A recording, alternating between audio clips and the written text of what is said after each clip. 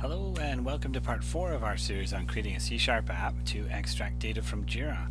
Now we've already coded up our first function, which is logging into Jira, and we didn't get any errors, but then we didn't get really any error, any output either.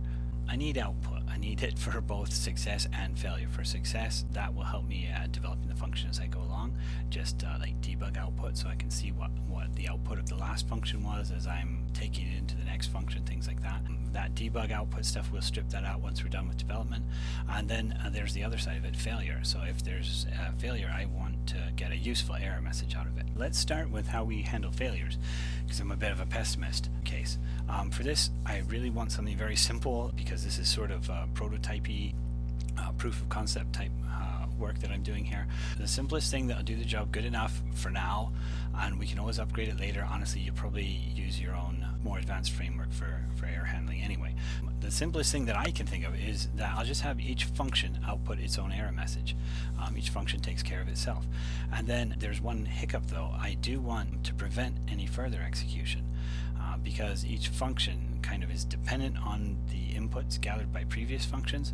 They'll all just error out after any failure occurs, and that'll just clutter up the display and force me to scroll up and up and up until I get to the root cause, and that sounds messy and not fun.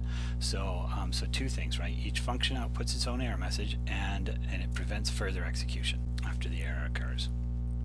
And then we have our login function we can start doing this in.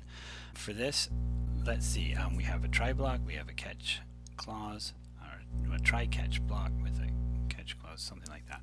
Anyway, down here it looks like a good place to write out my error message. So if I do get an error, I will say error in, this is the login to Jira method. I could use reflection or something for this, but honestly it's just 5 functions. I'll just type it out and then we will print the error. That's the first function, telling us what went wrong all by itself. Now to stop further execution, what I'm thinking of doing here is another very basic thing. I will make a flag for us, and it'll be a bool called hey, errors occurred. And while we're setting things up, I'm going to say this dot errors occurred equals false. So no errors have occurred yet as soon as the program starts. And from that point, then I will only execute each of these functions if not errors occurred. So this only executes if we have no errors. Of course, this first one isn't really necessary because we've just set it to false. We just told it that. But once we start moving along here, it will matter.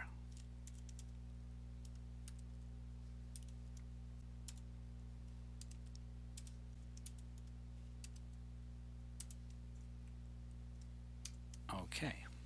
How do we set that is errors occurred flag? Let's see. Down here, if an error has occurred, then we simply set this dot errors occurred equals true, and that is about as easy as it could get. So that's the failure case. Then there's the success case. So if everything's come through here fine, then how about let's move this to the end. We'll actually set our value at the end of our function after we've done all that other stuff that we meant to do. But before we do send that response out, let's print it out to the console so we get our debug output. What is it? What was our response from the server? Response from server. And you know what? I'm going to put a new line in there just to separate things out a bit. And then we'll just print out response from server. And I'll throw this keyword in front of it. That is our success output. So obviously you'd probably be using a proper logging framework, not console write line, but that's good enough for now. So if I save this, and does it compile? Response from server. Oh, that's because I call it login response. Login response. it before we set it, can we? Okay, console write line. So we will set it, and then we can look at it. There we go, before the try block finishes. And that should do the job. Okay, there we go. Error request login response. Sorry for the typos. Just warnings. Let's see. Oh, unable to connect to remote server. You know what? I need to stop for a second and go start up my Jira server. I haven't stopped that, so I will pause the video and come right back. Okay, so we have our Jira server running now, and we can run right back in here, and I just tried it once to make sure it was actually running again. So we've made no changes here. We've just gone back. We can compile our program, which is nice, and when we execute it, there we go. We get our login response. Session name, JSession ID, value. There it is. That's the bit we need. So and then login info, that's login time, things like that. So that is exactly what I was looking for, and I'm very happy to see that. And really, that's it for this episode. We set ourselves up with some good enough for now error handling and debug output. Now we can see our responses, and we'll use this in the next episode where we're figuring out how to parse it.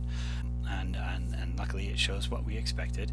In the next episode, we'll actually parse out the JSession ID from this response. We'll save it to use later when we send in our request to actually pull data down, issue data.